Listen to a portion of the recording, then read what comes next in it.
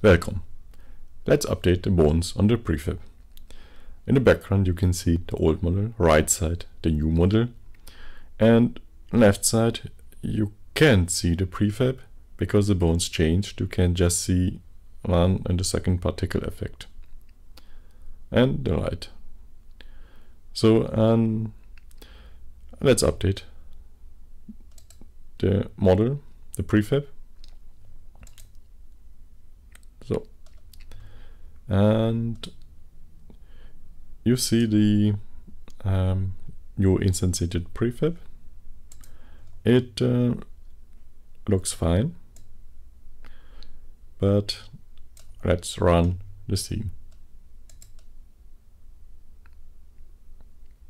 So what we can see is that the old prefab has particle effects on the head, on the ears, and the light in front of the head, point light, you can see this red reflection is there, and the particle effects are transferred correctly.